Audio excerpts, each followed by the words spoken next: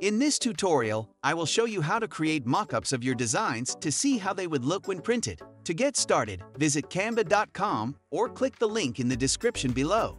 Click on Create a Design.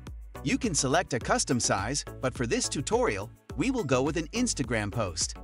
Click on Uploads and upload your design in a transparent or PNG format.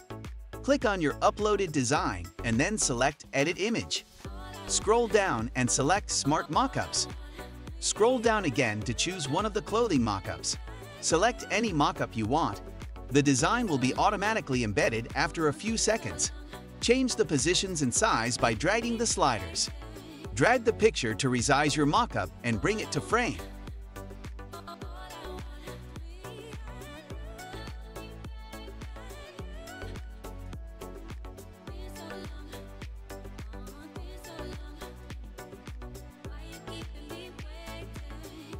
Click on Share and Download to see your final mockup. If you enjoyed this tutorial, kindly leave a comment, share, and subscribe for more videos like this.